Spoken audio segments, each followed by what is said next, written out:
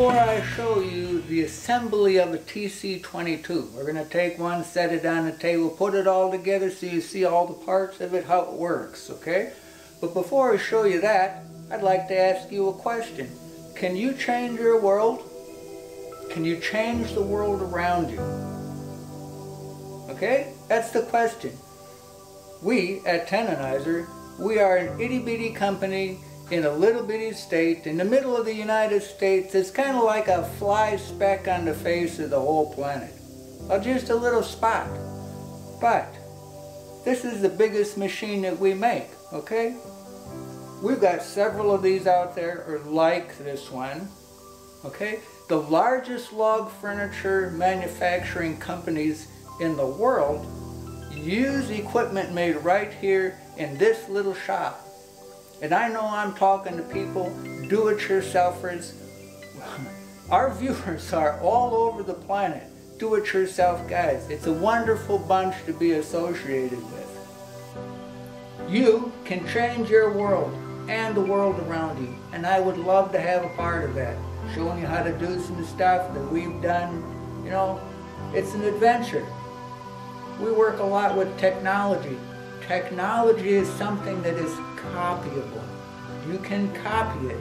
Technology, you can copy it. An idea that you can repeat the same process and get the same result. Whether it's log handrail, whether it's a log truss, whether it's a saddle cut chair. Technology, it's copyable. The things that I've done, you do it yourself guys, I know you can do it too. And it'll be easier for you. You can learn from the mistakes that I made. You won't have to make the same mistakes, because I've made a few of them. I've got a pile out back of stuff that's piles of stuff. Try this, it didn't work. Try that and it didn't work. Try something else and that one worked. Then we're going to stick with that. But technology, because you can copy it and do it over again and get the same results like this. This cut is 35 seconds. Spot on, perfect. You can make 1,000 of them on this machine and they're all going to be exactly the same. Even as not just a straight tenon, which can do that, it's possible to set them up easy really, so it cuts tapered. That it's from here to here, it gets maybe 30 thousandths wider here, changing 10 thousandths per inch, 10 thousandths, 20 thousandths, 30 thousandths wider here than it is here. It makes assembly of stuff so nice, smooth, easy. Glue joints every time. If you can't glue something together for furniture, you got nothing. You have to have the ability to glue it together. It has to make it strong, so it's indestructible, so it lasts long. And people pay a lot of money for it. Because it takes money to make all this work. We want you to make money on it. Make something, build stuff. There's lots of people out there that need stuff done, furniture. And then for your own house, make stuff for your own house, for your own home, for your own farm. Of course, that's what you do. You don't need me to tell you that, because you're doing that already. I get to a spot and I go, Daddy, help! How do we do this? How do I do this? I don't know what to do. I need you to show me, help. Send me somebody who can tell me how to do this, or just show me. I'll wake up in the middle of the night, wake up in the morning, and there's the answer, and go, thank you. This tenon cutter, it works like a radial arm saw over the top of a lathe, okay? A radial arm saw over the top of the lathe. The biggest challenge in it is getting it, you know how a radial arm saw wants to grab into something, and all of the tenon cutting needs to be done so it's cutting with the grain. And then the challenge is so that saw doesn't jam, but there's an easy way through it to make it work. It's in this machine. We hope to show you how that works so you can actually make one out of a radial arm saw. Really simple, done it. It's nice. There's things that we've been working on for several years in a hope that we would be able to get back to things that I really like to do. Like that. what I'm doing right now. As crazy as that seems, experimenting on stuff, making things, it's kind of like a giant show and tell, and YouTube has given a tremendous platform to work from. They actually encourage to do the give a thumbs up, give a like. That's a help to me, to the channel, to putting more stuff out there.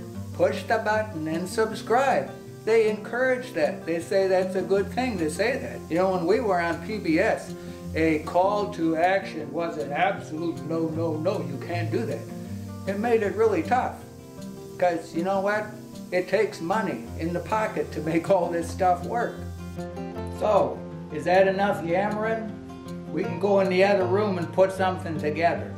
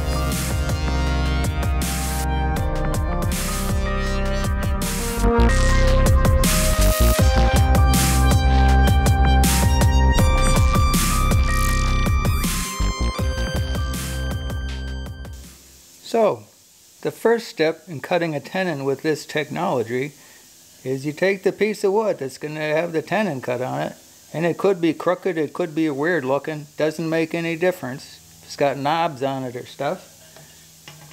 You go to the end and you put a little 1/2-inch diameter hole,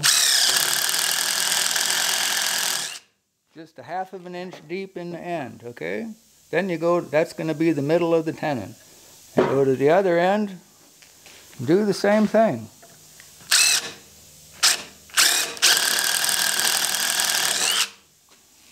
Okay, easy. That's going to be the middle of the tenon. And once the two tenons are cut, the tenon on this end is going to be directly in line with the tenon on this end. Very important. And you're going to end up with a glue joint. I'm going to drill a 1/2-inch hole.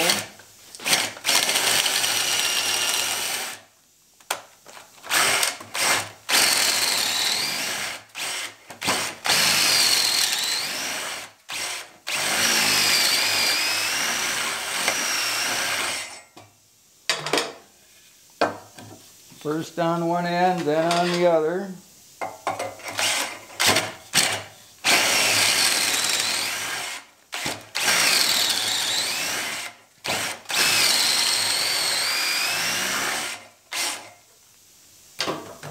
Now the hole that's been drilled is just like it goes right straight through from one end to the other.